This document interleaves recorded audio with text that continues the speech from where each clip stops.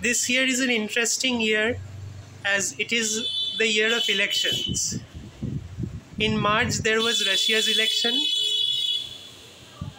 In May, there is India's election. And in December, there will be America's election.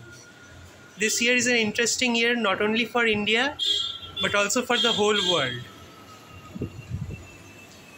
In India's case, let's see who becomes the new Prime Minister. It will be a surprise.